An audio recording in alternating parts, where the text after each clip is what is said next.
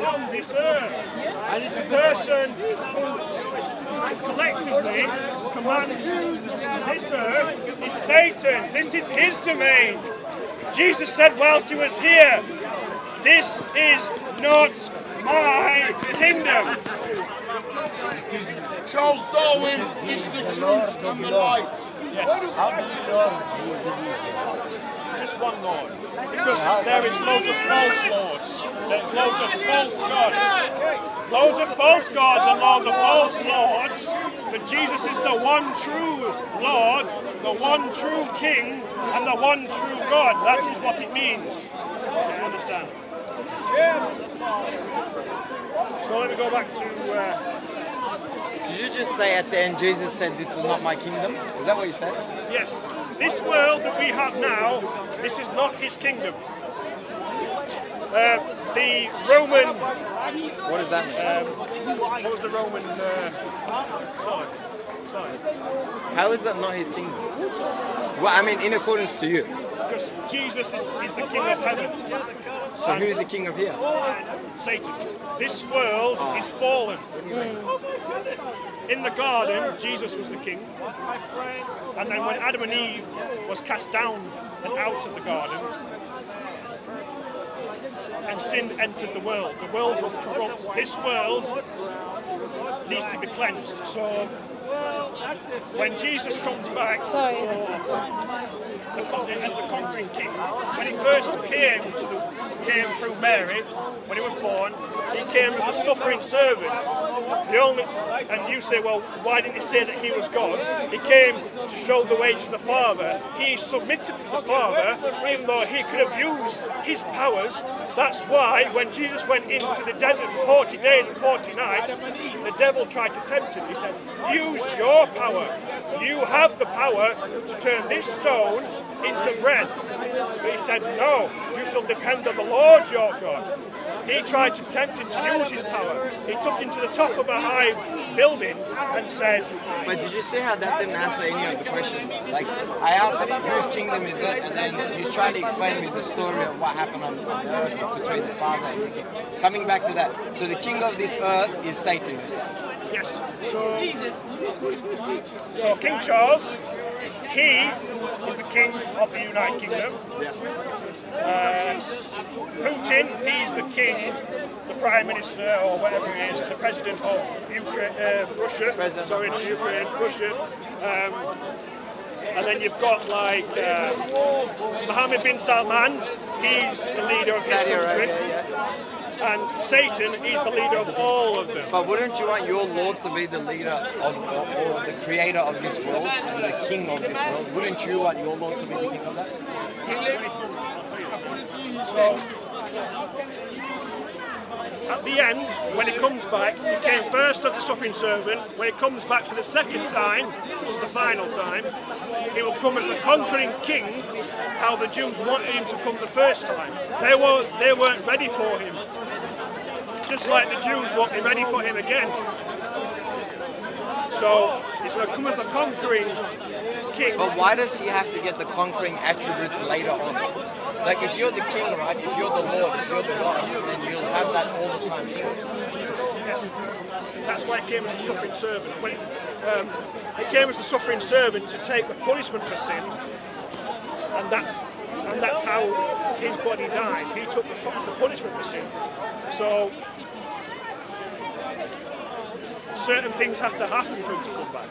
Do you feel like at a certain level there's some confusion as to his position as the Lord or as someone that came to the earth, or is there a confusion in your mind between these, right? Oh no, it's like the Old Testament when it prophesies about Jesus.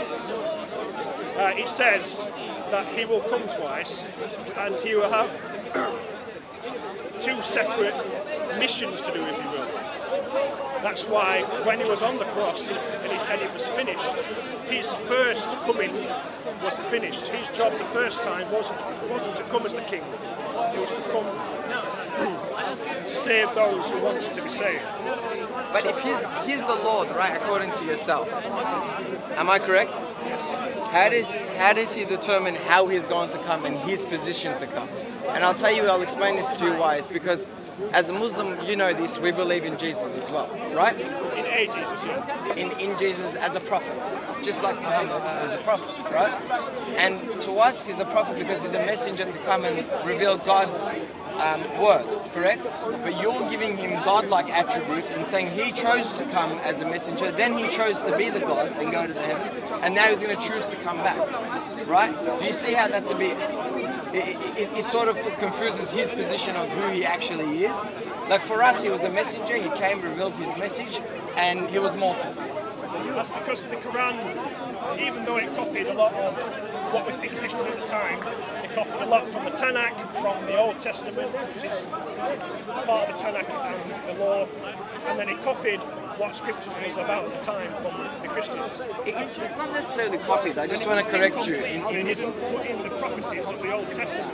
That's why they... I want to correct one thing. It didn't necessarily copy it. What it is if there's a message by God to humanity, it needs to be one anyways. So if there's been message sent to the Christians and then sent to the Muslims and then sent to the Jews, that in its original essence was the same anyways. That's what we believe. Now the difference lies here is where in the Quran has never been changed, right? So as we have it today is as it's always been memorized and has always been recited. This is not the case with the Bible and the Torah. That's what we've been taught to believe. But if you prove it to me otherwise. Have you heard of Dr. J. Smith? Huh? Dr. J. Smith. You tell me, in your own words, I'd like to hear it from you. So from the research that I've done, sure. The Quran, in its earlier stages, sure. It was just the letters. They didn't have the dots and the vowels above or below the letters. It was just the letters. And then later on, they added the dots and the vowels because they couldn't make any sense of it. Because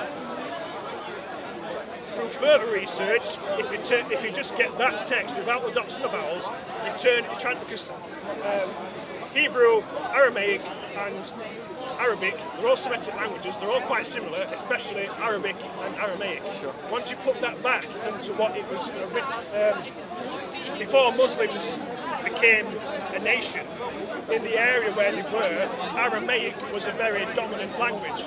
Obviously in Israel it was Hebrew, and then... Just coming back to the relevant points, how has it changed?